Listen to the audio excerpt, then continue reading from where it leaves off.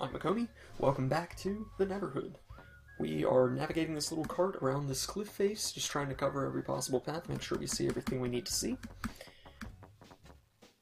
And we've already found a couple of really important things that will definitely help us in our journey.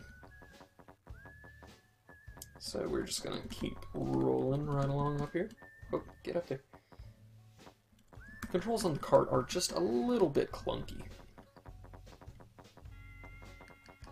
I mean, I wouldn't go so far as to say that they're totally broken. It can just be a little bit frustrating because it's not the same clicking mechanic as walking. Oh hey, the cannon monument. This cannon was built here by not Hoborg, but Clog.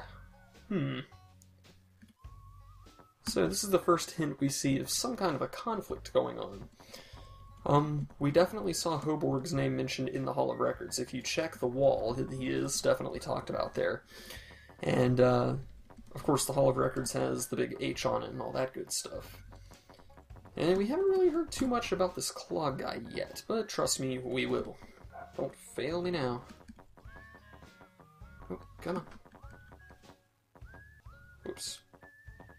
Okay, I also really like, I don't know if it's necessarily the geologic columns, but it's like you can see the different layers of dirt and sediment and stuff in this canyon, sorry. We just read the cannon monument, but, yeah, I think it's really cool that you can, see these layers of different soil and dirt and get up there claiming. Jerk. There's the bridge we walked across, and that's another thing I appreciate. There's the bridge we walked across. So much of this game's world is just, really carefully interconnected, and that's really, really cool. You can definitely see the logical flow where everything went, and I'm pretty sure that they built an entire model that, all actually connected together out of clay. I could be wrong, it's been a while since I've seen the making of for this game, but... Oh, hey. Sweet, this is Willie's place. See, there's his dad. That's cool, you can actually read about his dad in the Hall of Records. And, yeah, lots of blocks and... potatoes. It looks like potatoes in a shopping bag, and there's his boots and stuff. That's cool. So there's Willie's place. There we go. And there's really only one other thing that's important for us to find, I believe. So we're almost through with card navigation and stuff. Which is great. Hey, listen.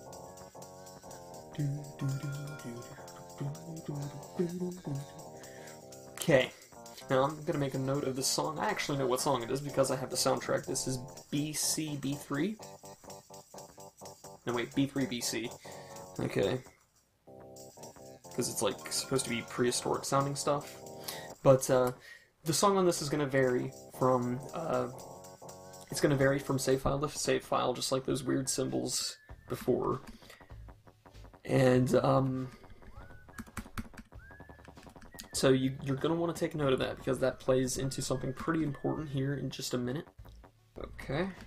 And down we go. We are out of here. Spook. Get out. Get out. Claim it. Alright. Awesome. So what's really great about this game is it's just so... Doug TenNapel. I mentioned in the first episode, this game was made by Doug TenNapel, and he's the same guy who made Earthworm Jim. He made the Nickelodeon show Cat Scratch.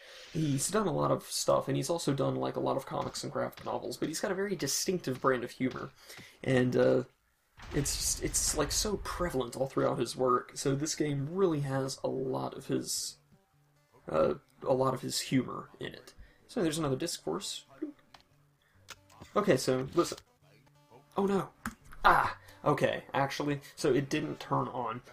Basically, we're gonna have to go back to Clayman's house now, and, power the radio on. Maybe I missed pulling... I thought it was the fifth one, but maybe I just pulled the fifth and not the third. Back to this, thank God we don't have to resolve this puzzle. I love the way Clayman, wiggles his fingers. It's so great. Alright.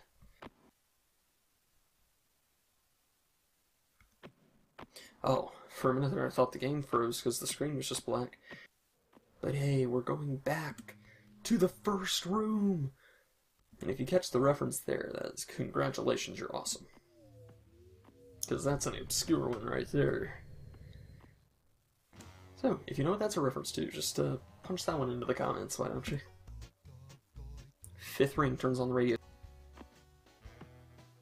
It's 1, 2, 3, 4, 5, yeah. Okay. Yeah, the curly Q's and S's on the wall, those are really pretty too. So much visual appeal to this game, just so great. Oh boy, now that I look at that, I don't think I could walk across that bridge. I'm not really scared of heights, but I like to have a safety rail of some sort, so that's a little bit much for my tastes right there.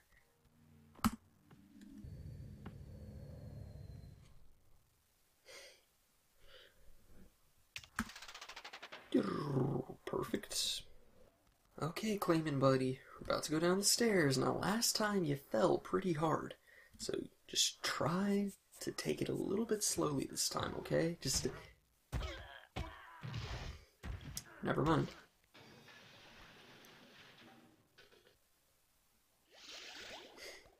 Oh, you. Clayman, you did it again.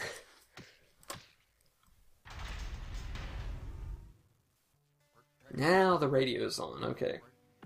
So, that is so now, we heard that song, that which is the song specifically for my file.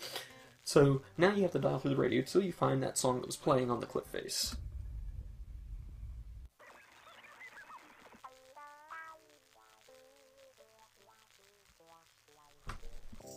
That's our one. Alright. And now see, the door's unlocked. That's a pretty cool puzzle right there, I actually like that.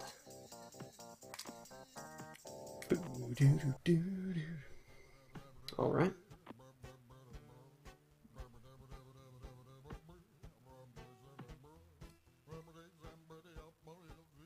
Oh yeah, there's the cliff face we were on. There we go, okay. This is also something important for us to write down. That's really easy to remember, but I'm gonna write it down just to make absolutely sure.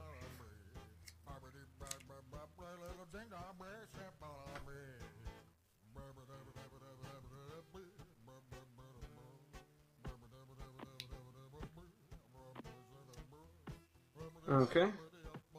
Shouldn't keep my pin in my mouth the entire time. Pull that string, Clayman. Boom. So, B-O-B-B-Y. Now that's important to remember too, so I'm going to go ahead and mark that down. This will make sense in a while, but this one was a bad one. A really bad one, this puzzle here. This was when I realized I needed a walkthrough the very first time I was playing through. In we go, buddy. Okay.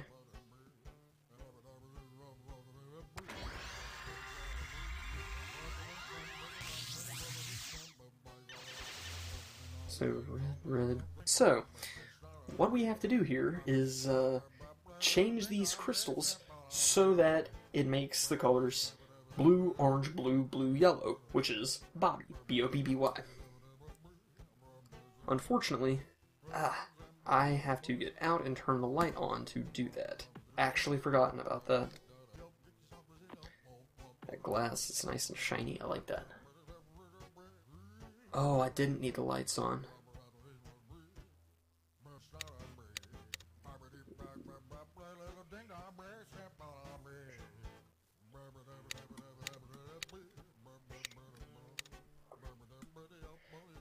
Okay. Oh, yep, and lights have to be off for it to work, okay. So I think I clicked those in the right order. It basically just goes through the color cycle in the order of the rainbow, I think. I'm pretty sure it goes through red, orange, yellow, green, blue, purple. So we will see if that worked. If not, I now know that I can just push the buttons to change the color. And we'll just kind of hope for the best here. Okay.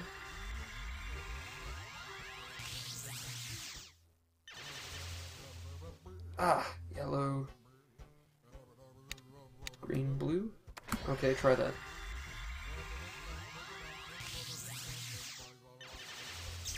Hey, Yeah!